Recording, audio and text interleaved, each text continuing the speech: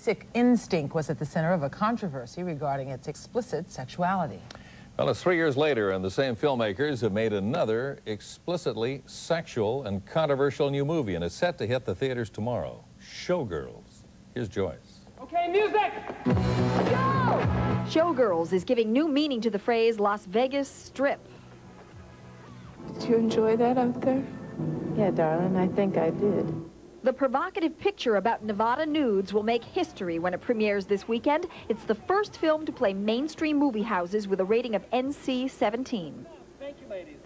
There were two possibilities, not to make the movie or to make it as an NC-17.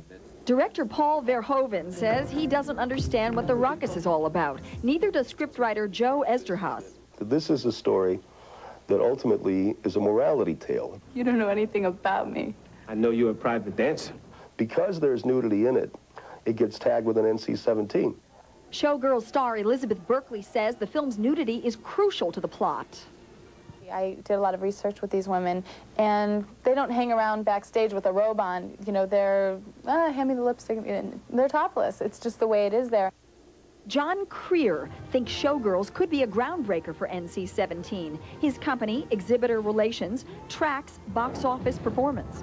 The public continually relaxes their standards as far as what they'll accept. A picture that they'll accept now, they would not accept maybe 5, 10, or 15 years ago. And the executive editor of the Hollywood trade paper Daily Variety, Peter Bart, sees a discrepancy in what the public deems acceptable.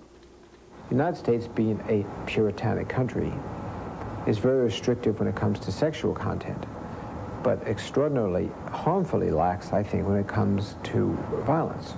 Verhoeven says that his $40 million movie is just what the public wants. I think the industry wouldn't pay this if they would not be sure, or let's say for 90% sure, that it will come back. Good job.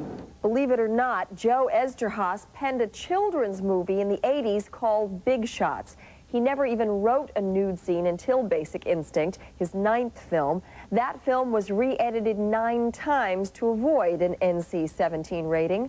Showgirls opens tomorrow. I'm Joyce Kohaywick, WBZ News 4.